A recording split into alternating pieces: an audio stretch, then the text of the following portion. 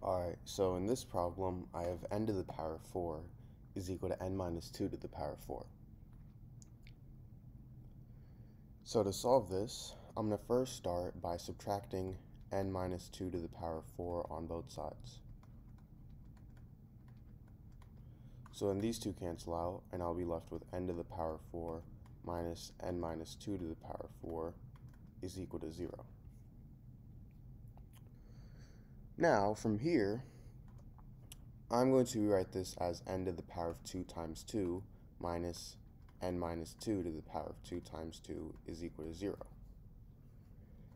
And if I have something in the form a to the power of m times n, this is equal to a to the power of m to the power of n. So n to the power of 2 times 2, that's going to equal n to the power of 2 to the power of 2. And now I have this minus n minus 2 to the power of 2 to the power of 2 is equal to 0. Now, if I have something in the form a squared minus b squared, this is equal to a plus b times a minus b. So in this case, I have n squared to the power of 2 minus n minus 2 squared to the power of 2. And we can think of a as n squared and b as n minus 2 squared. So this is going to equal n squared plus n minus 2 squared is equal to n squared minus n minus 2 squared.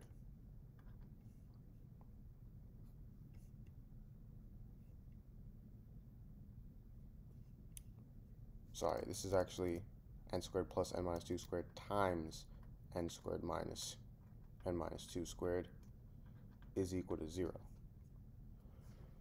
So now, this gives me two equations.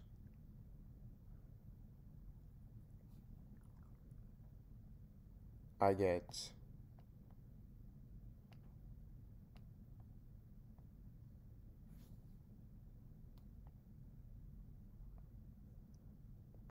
well, actually, before that, I'm going to go ahead and expand both of these.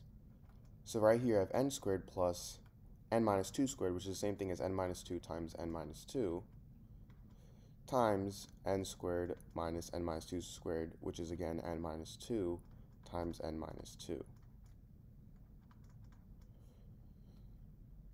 Now, n minus 2 times n minus 2, if I distribute the n, I get n squared minus 2n, and if I distribute the negative 2 times n is negative 2n, and negative 2 times negative 2 is positive 4. And the same thing over here, n squared minus 2n minus 2n plus 4. And this is the same thing as 2n squared minus 4n plus 4 times n squared and n squared cancel out, so negative 2n minus 2n plus 4, which is equal to 2n squared minus 4n plus 4 times negative 4n plus 4 is equal to 0. So this means that I have two equations. I have 2n squared minus 4n plus 4 is equal to 0, and I have negative 4n plus 4 is equal to 0.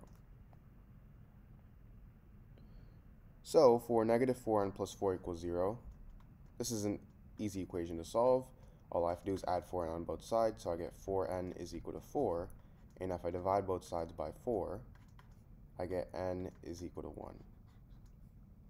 Now for 2n squared minus 4n plus 4, if I factor out 2, I get 2 times n squared minus 2n plus 2 is equal to 0. And if I divide both sides by 2, I get n squared minus 2n plus 2 is equal to 0. And now from here, I'm going to use the quadratic formula to solve this. So the quadratic formula is negative b plus or minus the square root of b squared minus 4ac all over 2a. So in this case, a is 1, b is negative 2, and c is positive 2. So I have n is equal to negative of negative 2 plus or minus the square root of negative 2 squared minus 4 times 1 times 2 all over 2a, so 2 times 1. And this is equal to 2 plus or minus the square root of negative 2 squared, which is 4, minus 4 times 2, which is 8, over 2. And this is equal to 2 plus or minus the square root of negative 4 over 2, which is equal to 2 plus or minus the square root of 4 times the square root of negative 1 over 2. And if you guys already didn't know, the square root of negative 1 is equal to I. So I get n is equal to 2 plus or minus the square root of 4i over 2. The square root of 4 is 2, so I get n is equal to 2 plus or minus 2i over 2.